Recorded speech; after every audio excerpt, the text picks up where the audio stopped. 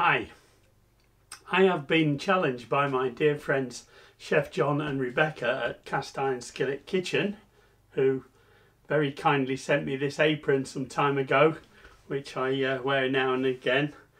I've been challenged to make a Halloween type treat out of a cereal and marshmallows. So I've got some marshmallows here, and I couldn't get Fruit Loops, but I believe they are available in the UK, but I couldn't find any. But I've got these multi-grain shapes of blueberry and apple, which I thought the blueberry ones look kind of blood red, so they'd probably be okay for Halloween. So that'll be a bit of fun. So challenge accepted, and let's get started, eh? So there's only a couple of ingredients in here. I've got two 200-gram bags of marshmallows.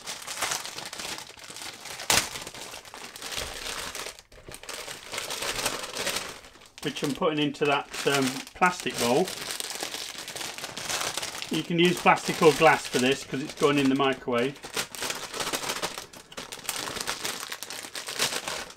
They want to stick to me and the bowl and the packaging.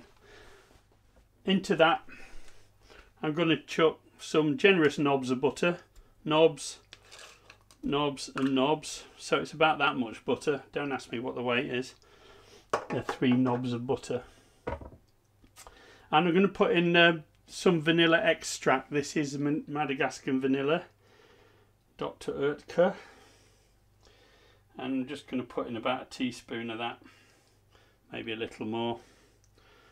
And then I'll take that away, and I'm going to microwave that a few seconds at a time until I've turned it into a paste. But I'll microwave it a few seconds, stir it, microwave it a few seconds and stir it until it turns into a sugary marshmallowy paste. So it took me just 2 30-second bursts to get to this stage, and now I'm just mixing it to make sure all this butter mixes in well. But that looked pretty good to me. I don't think I need to microwave that anymore. It's taking the butter a while to melt in, but it's melting in nonetheless. So the next stage is to mix in some of these fruity shapes.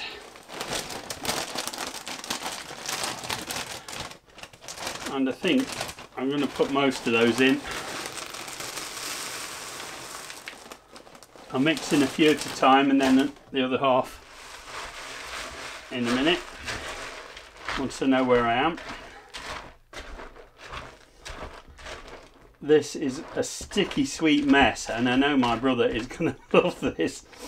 I don't have a sweet tooth much at all, but my brother will enjoy this. In fact, I think the chance of this surviving 24 hours after it's been made is pretty slim, really.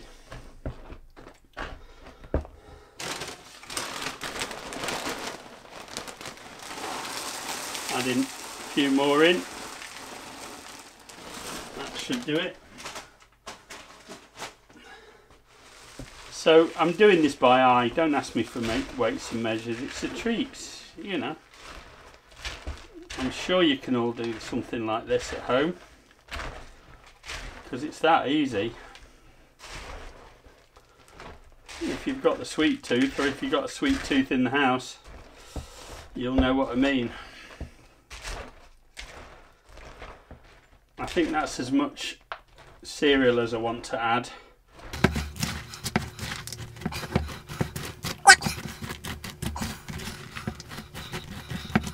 So I'm pretty happy with that, and it smells absolutely fantastic. The blueberry and apple smell is coming off fine from these, so certainly it smells fantastic, and we all like marshmallows, so I'm sure it's going to be pretty good. Right, I have buttered this pan, I know you can't see it all that well, but I've buttered it all up and up the sides, and all I have to do now is to spoon this unholy mess into there and then even it out.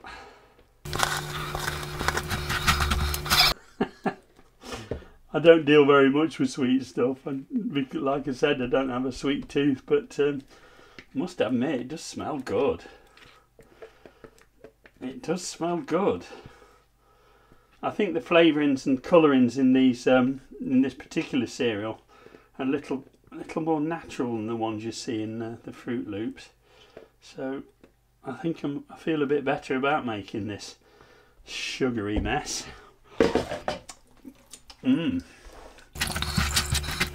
I know Rebecca's laughing at me now. She's going to be laughing her head off at this. I hope I've got it right. Anyway, I think I've got it right. It looks right. It looks about right. And then I'm just pressing all this down. But this will be quite a nice treat. I know it will, I can tell. But it's messy. It's very messy, boys and girls. If you like messy, you're all right. So I think I've got to really press that down, apparently. It just wants to keep coming away with my spatula. So I'm going to kind of leave it like that. And all I have to do now is apply time to it, because you don't have to bake this. This kind of just sets it by itself as the marshmallow cools down. So that is how I'm going to leave it, I think. And then we'll let that cool down and set, and then I'll give it a try. Hey guys, I hope you're enjoying the video so far. If you want to help me out with the donation, there's donation links below to PayPal, Subscribestar and Buy Me a Coffee. Meanwhile, the thumbs up and your comments below help a lot. Thanks ever so much. Thanks in advance. Okay, so that's it cooled off and set. Right, I'm hoping I don't make a complete mess of this. And to preserve my non-stick pan, I'm going in with a wooden spatula to try and cut it up. So, how am I going to do this? I think I'll do it by halving.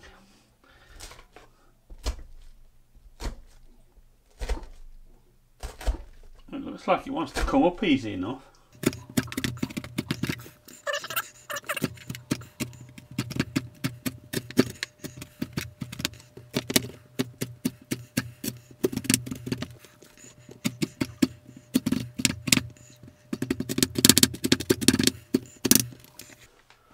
Okay, right. I'll lift one out and we'll do a little taste test. Ooh.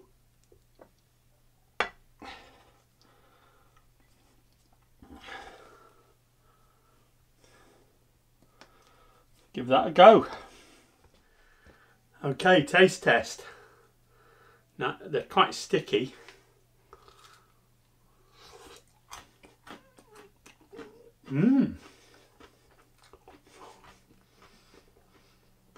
Oh, that's quite nice. That actually took me by surprise. Another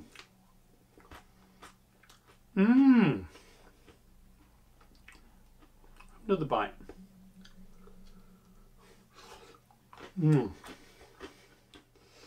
probably need to leave that to firm up for a little longer. But the taste actually took me by surprise. There's a definite taste of the blueberry and apple fruit in there. And there's a gorgeous crunch, and of course it's all bound together by that gorgeous marshmallow. There'll be a link to John and Rebecca's channel, Cast Iron Skillet Kitchen, in in the description below this video, and also in the cards on YouTube only. Make sure you give them a visit and tell them I sent you. Rather pleased with that.